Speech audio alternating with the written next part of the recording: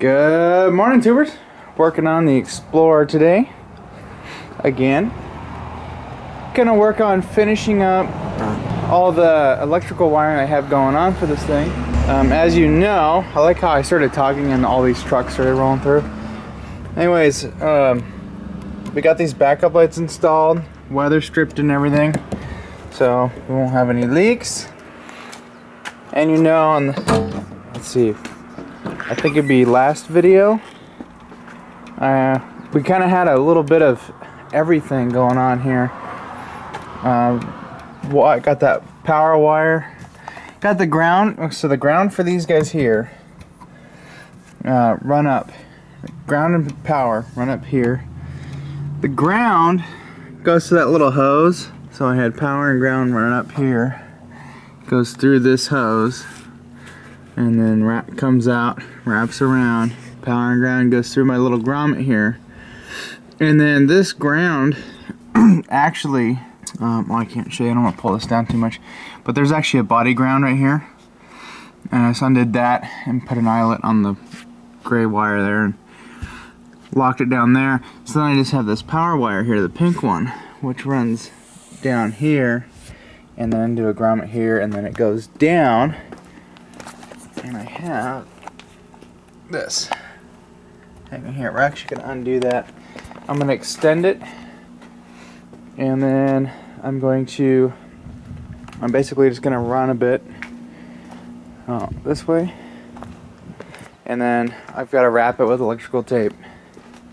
Or I might even just go to Napa and get some conduit and put the conduit on it, just to make it quicker and easier.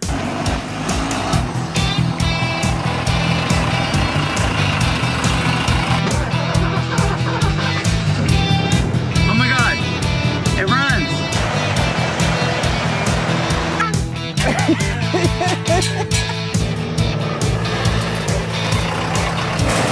Oh yeah!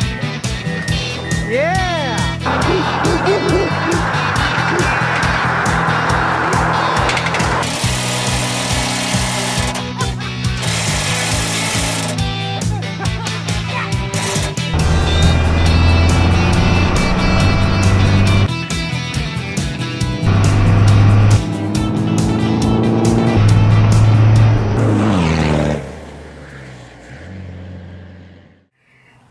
I've got that relay, and then I've got this guy, and then this guy. Gotta add a circuit. I found a couple spots that are key on under the fuse box here. This is going to supply power to turn this on. So when I did my 5-speed swap, I had this carpet out and everything, so I made this harness and stuffed it in here. So this, we're gonna drill kind of a large hole in the firewall. It's kind of scary. I'm gonna drill a large hole and make a grommet.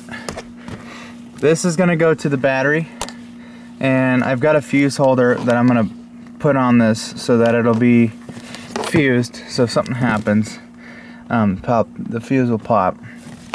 So this runs, I think it runs along here, but I actually need to tap into this because I'm going to split it off, and it's going to go to the fuse box, which I'm going to put behind the switch panel there. Alright.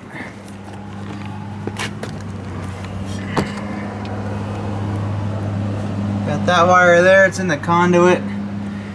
I can't really show you, I've got it all in the frame now, and I don't want to climb under there again. It does loop over here because I wanted to get it away from the catalytic converter. I drilled a hole in the lip of that floor pan there, put a zap strap in there to keep that from flopping around. And now I'm at the point where I can actually flip this thing around and work on the wiring for the front end of the vehicle. So this, I went a little over. So I'm going to cut this down a little bit, and then I'm actually going to get all this off of here. I might actually leave a little bit, that way I can take this all out if I wanted to. Never mind. So I think what I'll do is I'll just cut this off here. Cut that off, put a spade on it, and then connect it to one of these here. Now as for wiring those, these ones have 2 outputs on them. They're more for like turn signals. So I'll show you how this works. It's pretty easy. Let's get out of the wind. And this right here is going to be your power in from the battery, and then this is your source. These 2 right here are your source. This is ground, so you'll run this to the body or the battery, which would be a little bit better. And this here is just your 12 volt or even a 6 volt trigger source. I think these will run up down to 6 volts if you really had to, but 12 volts is normally what you'd run them at. Alright tubes, now we get to do the less crappy part. I gotta tell you, wiring all that stuff to the lift gate, that was probably the most difficult wiring job I've ever done. Okay, so this guy, we're gonna probably zip tie him off somewhere and then leave a service loop. And I don't want to coil any of this because it'll act like a conductor or a it'll do some weird electrical shenanigans. I really should have put a fuse in this relay setup here. This back one I'm going to use as my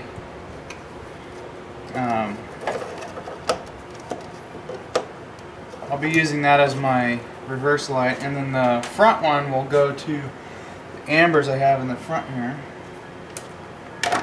So I'm going to work on getting these guys hooked up in here, and then the next task after that wire harness is set up, I'm then going to start finding a good spot to run our wires for our internal fuse panel, our accessory fuse panel harness. We're going to get that tapped into the battery. I'm probably going to go off of here, which we're starting to get quite a bit on here, so I think one more and I'm going to call that a day.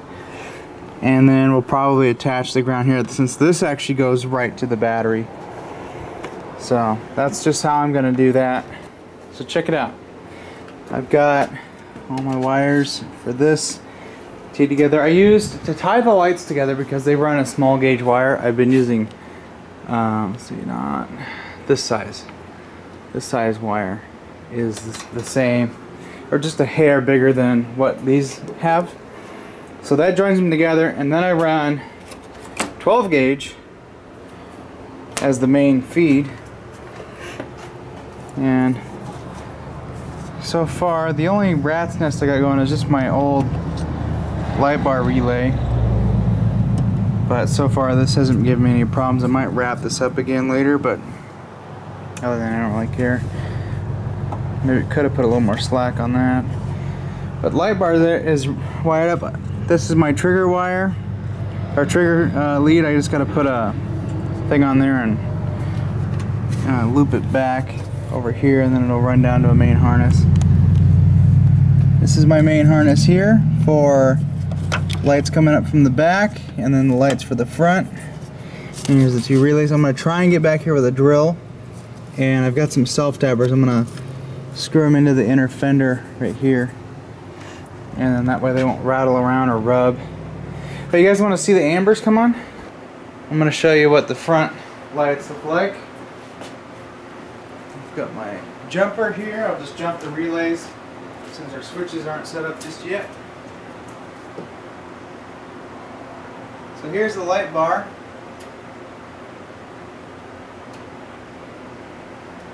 And then we're going to go front lights.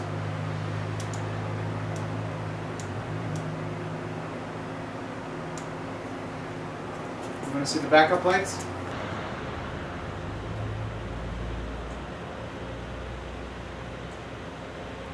I like it, and I love it. Now I just need some more of it. So unfortunately, this thing will not fit with the SATA circuit here. This middle one that I'm plugged into is a key on, and or ignition on, engine on kind of source. So we're gonna roll with that. I could probably get it to fit, or get the cover to fit if I just chisel that out. But right now it's not something I'm wanting to do. So for right now, I think that'll be okay. And then that wire there, I'm gonna cut that butt connector off and I'm gonna solder in new wire. And then we're gonna find a little spot for our relay where we wanna put it. And then get that wired in. And then as for the fuse panel,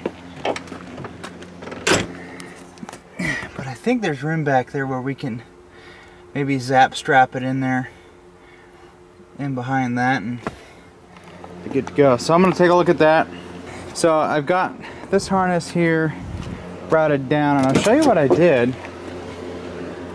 It's pretty clever. I found this grommet. Found that grommet right there. Cleaned that all out, got some of that cab sealer off it. Pulled the grommet out. And went through that hole right there. And then routed it up. This is all the trigger wires for the relays. I'm about to route this up through here, and then I'm going to cut out a little hole in here so both of these harnesses can go through. So that means I did not have to drill any holes. If anything, if I wanted to add more, I can run it down through there and just get a bigger grommet. Or even take a piece of fuel hose and just wrap it, cut a slit in and then wrap it around. Okay, I just plugged the fuse in for this main harness. I got the relay, has source coming off the fuse box back there. Oh, hey cat. Oh, hell no. So, fuse box is getting power from the battery. Fuse box is sending power to the relay, and then from the relay, it's giving this its source power. So let's see if it'll turn on. So if I put in an accessory, it should. It works! Yeah!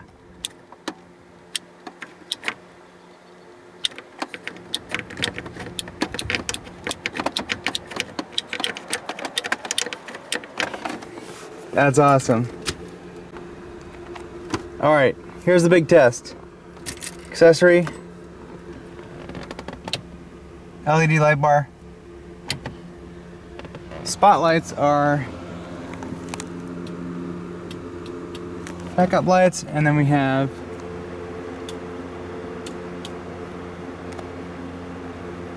ambers. Yeah, that's pretty cool. Okay, so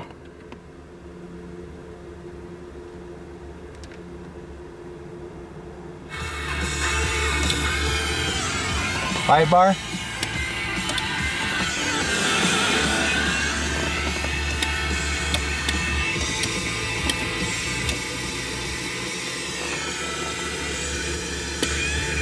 I can hear a little bit of, it's running by that antenna, so. Okay. So we might have to put some noise filters on our main power connections. So this does have a pretty weak antenna setup. It may need an amplifier, but I really don't listen to FM that much anyways. So check this out. Light bar, spotlights, zombie lights, no noise. I do get a little bit of popping when it discharges. There's a little bit of a click. So I may have to put a, what do I want to put in there? Because you're all of a sudden just shutting that off. So it may need like a bleed off resistor of some sort.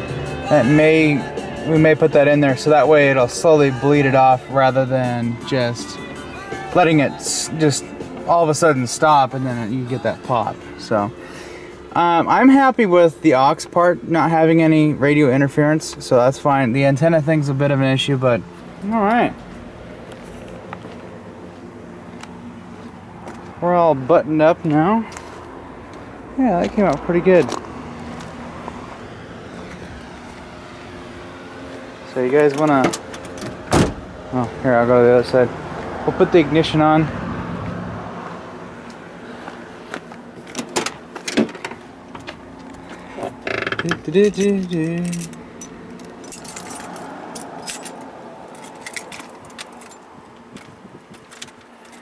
So, accessory, so that comes on, boop, boop, and then doop, and doop.